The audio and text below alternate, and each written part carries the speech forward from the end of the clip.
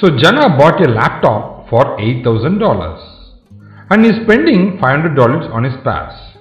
Now we are looking into profit and loss from Jita company. So this is the question which is given here. He later sold it for $9,500. Find his gain or loss percentage.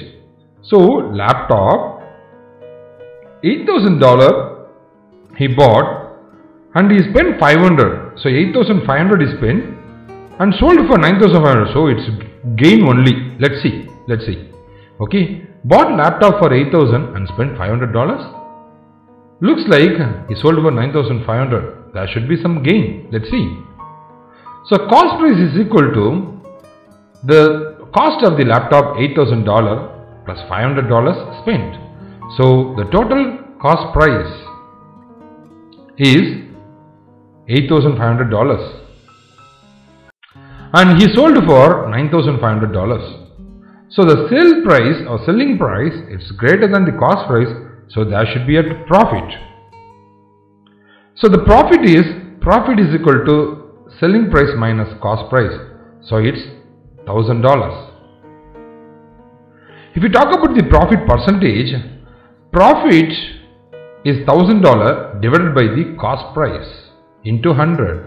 So profit percentage equal to profit divided by cost price into 100. That's your 1000 is the profit divided by 8,500 is the cost price into 100. So you got 200 divided by 17. That's nothing but your 11 into 13 divided by 17. So Jana's gain percentage is 11 into 13 divided by 17 percentage.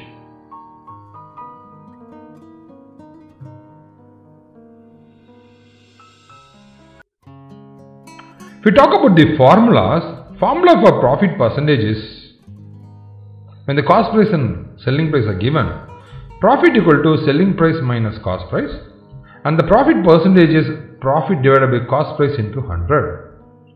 Whereas the formula to find the loss percentage is loss is equal to cost price minus selling price, and the loss percentage is loss divided by cost price into 100. That's the difference. So Dharma buys a laptop for $850 and sells it for $900. Find his profit or loss percentage. So cost price of the laptop is $840 and selling price of the laptop is $900. Whether it's a profit or not? Yes, it's a profit. Let's see how much is the profit. The reason is for $840 he bought but sold for $900. So gain. So selling price is greater than cost price. So there is a profit. And the profit is selling price minus cost price. That's your $60. If we talk about the profit percentage, the profit is $60. 60 divided by 840 cost price into 100. So it's 50 divided by 7. That's 7 into 1 by 7. 1 by 7 is the profit percentage.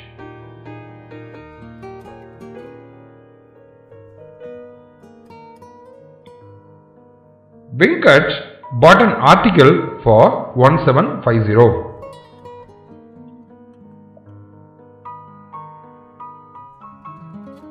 and he sold the same for 1680. Find his her loss and gain percentage. So bought article for 1750 and sold article for 1680. What is the loss? So cost price is greater than selling price. So there is a loss, obviously. So in the previous one you got your selling price which is greater than cost price. So profit. Whereas here cost price is greater than selling price. So there is a loss. The loss is cost price minus selling price. So 1750 minus 1680, you got the loss as $70. And the loss percentage is loss divided by the cost price into 100. So loss is 70 and the cost price is 1750 into 100. You got a percentage of 4% loss.